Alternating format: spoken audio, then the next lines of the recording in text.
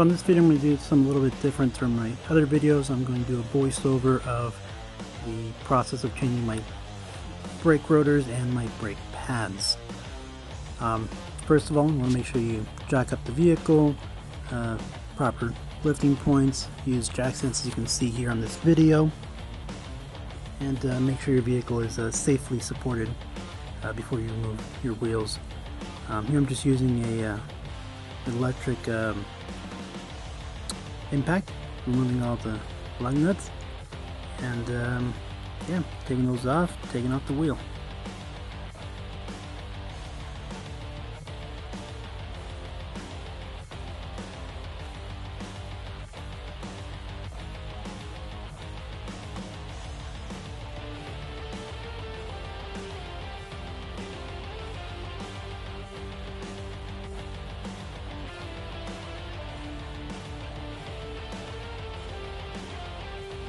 So they're off, and with the wheel off, it's time to get started.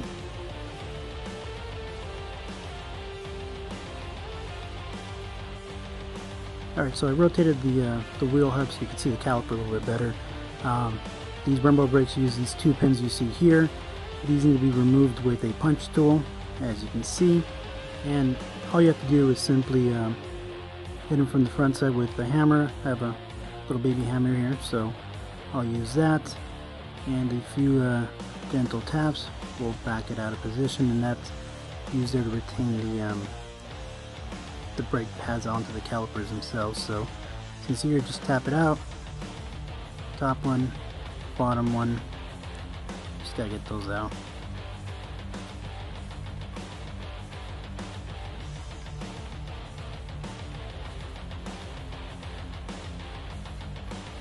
And with the pins backed out, just have to pull on them from the back, use a little bit of force.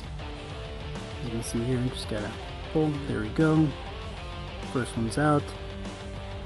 Bottom one has less tension, so that one slides out a little bit easier. Clip comes out, and now the pads are ready to be removed. Now, in this case though, what I'm going to be doing is I'm going to be backing these pads up, because I will be replacing them with new pads. These have worn down a little bit.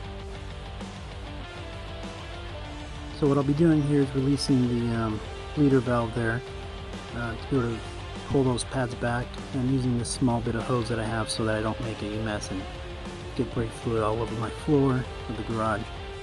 So using a screwdriver for tension, releasing the bleeder valve, and that allows the pad to back out into the piston to back out into the caliper. Gives me a lot more room to work with when I'm putting the new pads in.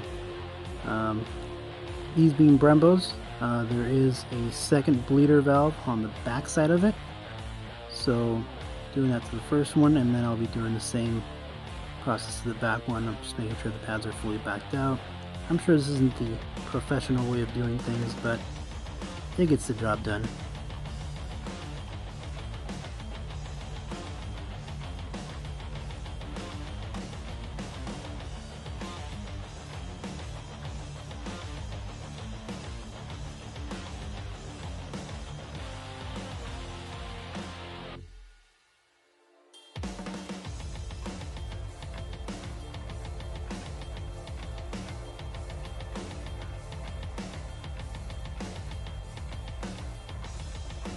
Brake fluid has the potential to be a bit corrosive, so when I remove this hose, I'm wiping everything down, making sure I don't leave any brake fluid behind on the nice red Brembos. And again, now this is the same process for the back side, moving things around, applying the hose to the rear bleeder, and just repeat the previous step.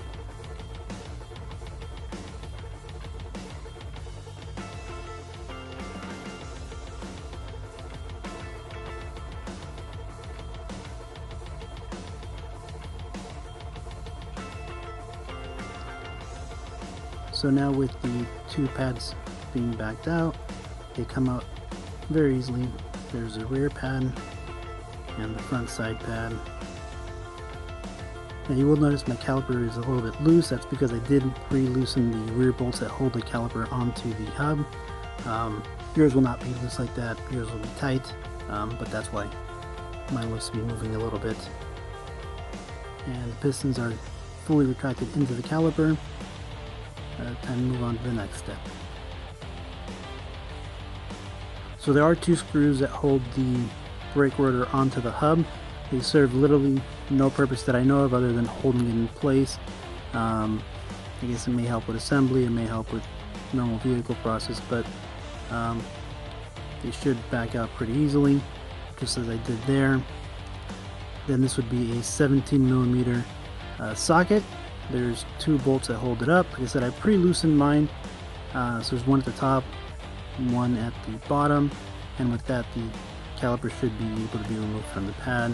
Nothing else holds it in that place.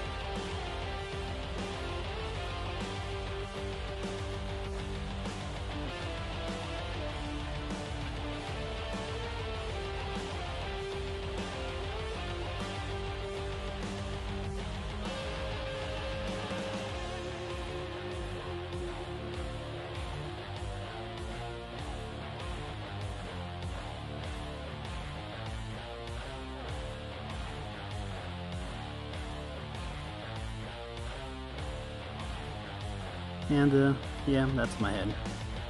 High head.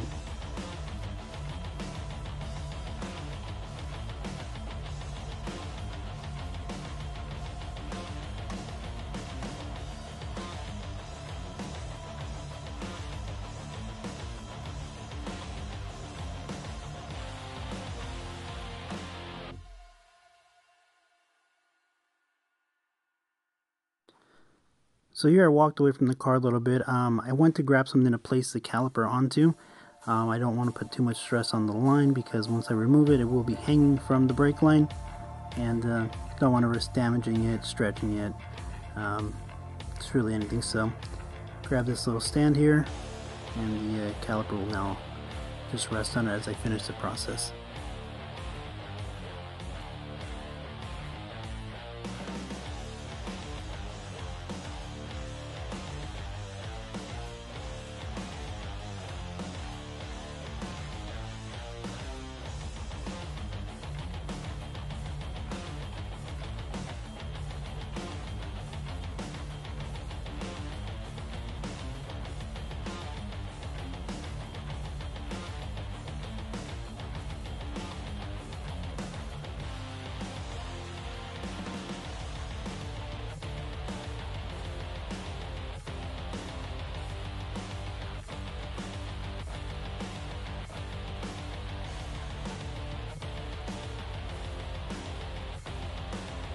So it screws out, just pull on the rotor, it should come right out.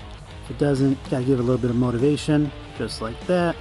There we go, just give it a little inspiration, here it goes.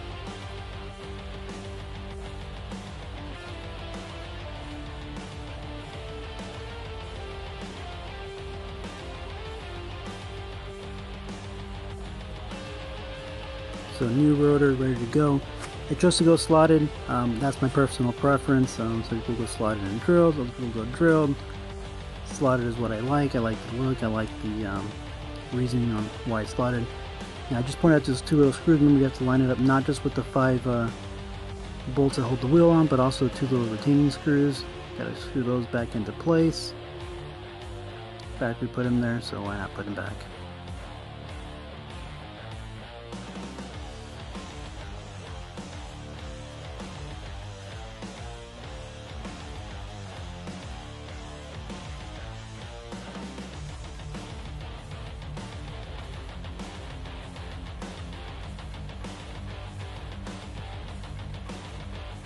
A simple process of putting those 2 17mm bolts back in.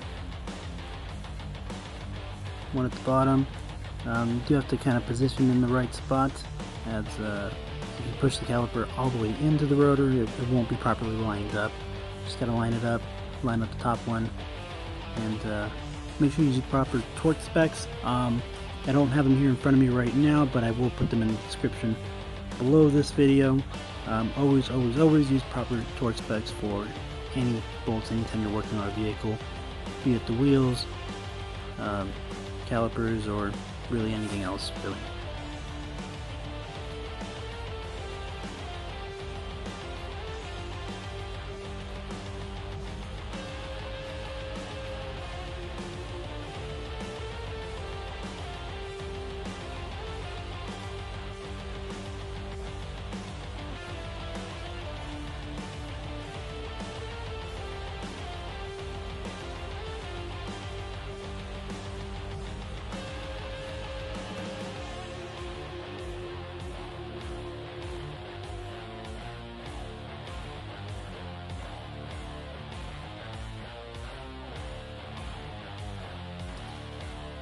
Alright, so time for the new pads here. I did put the anti-squeal grease or whatever that is in the back side of it.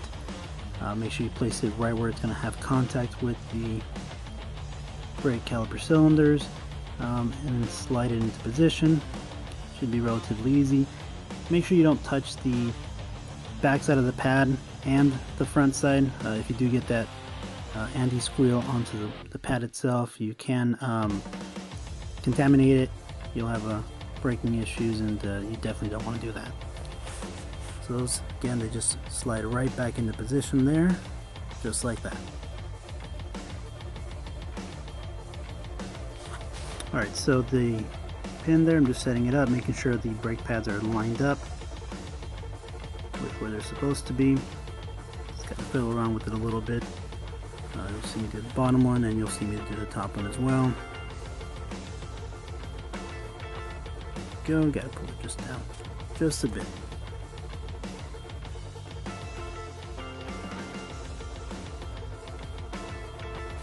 Now I'm going to use the retaining clip, but if you're as smart as I am, you'll do it wrong.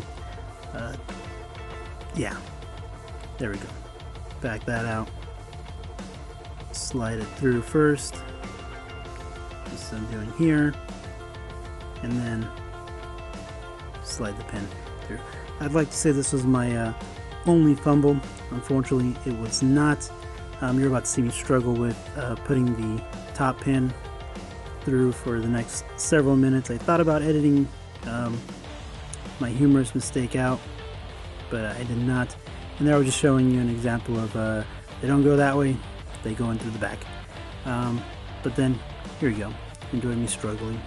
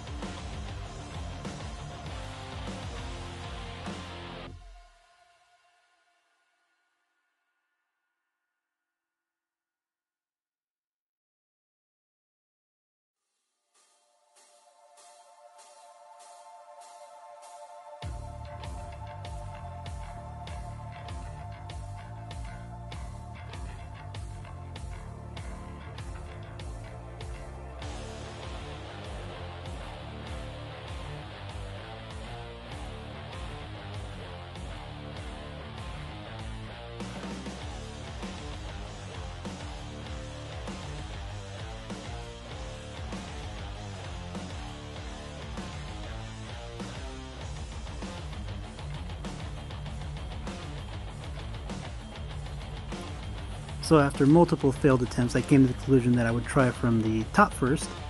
So here I am doing that, and then sliding that pin most of the way in, and then moving on to the bottom pin. Realistically, there's no reason why that should be any different, but that's the route I took. If you're hitting it like this with a hammer, like me, be careful. You don't want to chip the back of the caliper. Got some nice red paint on there. And now onto the bottom pin. Slid that through, and then at this point is when I decided that I was just going to have to give it a little bit of a motivation, as I did earlier. pin wasn't fully lined up, but it was mostly there. So at that point, I decided to grab the hammer, give it that extra bit of motivation, and it kind of lined itself up as it was going in. Now again, don't want to chip it, so I grabbed the punch tool and then I use that to push the pin the rest of the way through. Push it all the way in, it kind of locks into position where it goes, and same thing needs to be done to the top pin as well.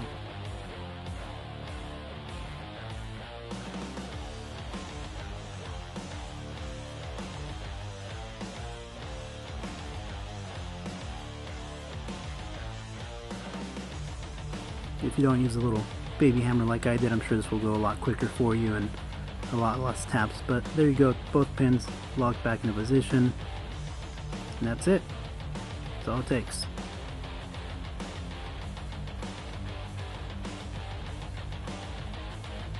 So that is it.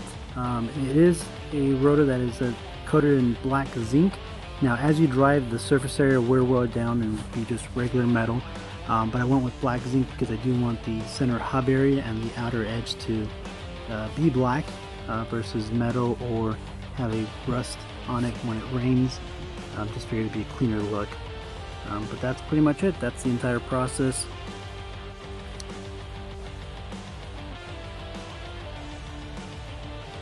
Alright, so I thought I'd throw this little clip here. As a reminder, please use proper torque specs. Make sure you torque the wheels down properly, as I'm doing here. Use the cross pattern. Don't just go next. Gotta do skip one, go to the next. Make sure they're properly torqued, and be safe, guys.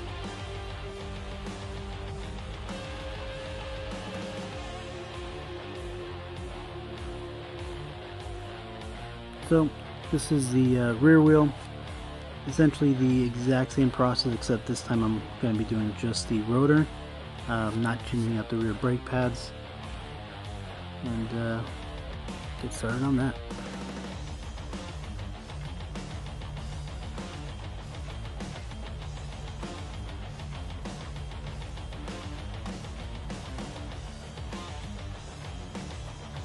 And the wheel comes off. Yes, I have rear wheel spacers. Go easy on me. You know, stance life, yo.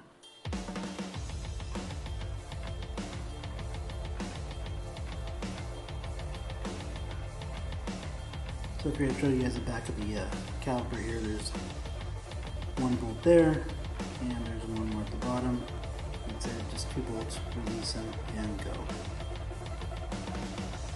Same as before, 2 little screws holding in the brake rotor onto the hub. Just gotta back those out.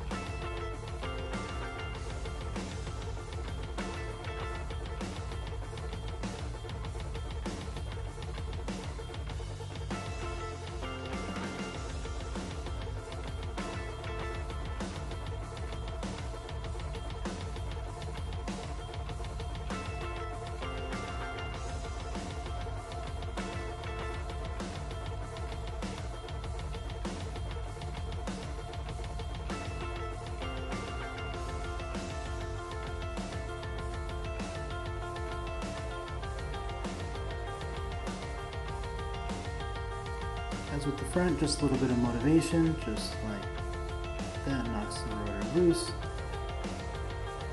If you need a little bit of help, just tap it in those areas there, help loosen it up. And there it comes. Now, really, I made it look easy, but when you flip it back, yeah, that took a bunch of motivation. In this case, I really didn't care. I'm not reusing the rotors, replacing with the new ones, so if they got damaged, wasn't a big deal. New rotors, same design as the front ones. You do have to remove that little rubber grommet from the OEM ones, place it onto these replacements because they won't have it. And as before, make sure you just not only line up with the 5 bolts, but you also line up with where the 2 screws go.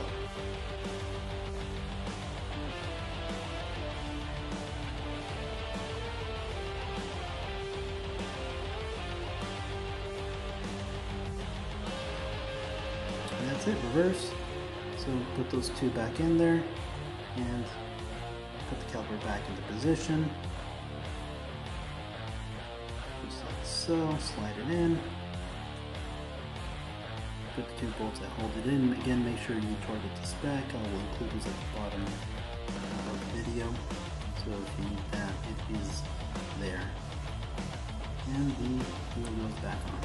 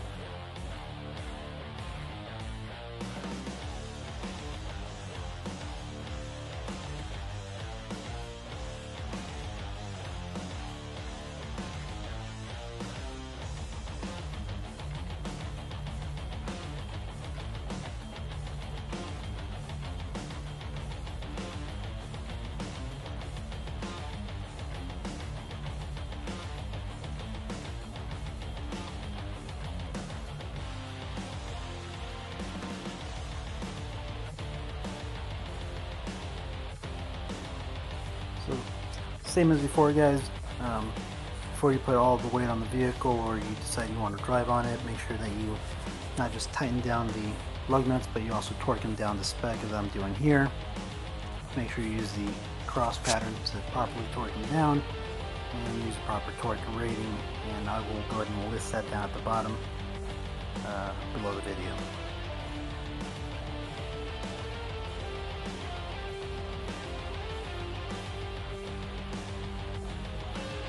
And then right after this, guys, you're going to see 2 pictures.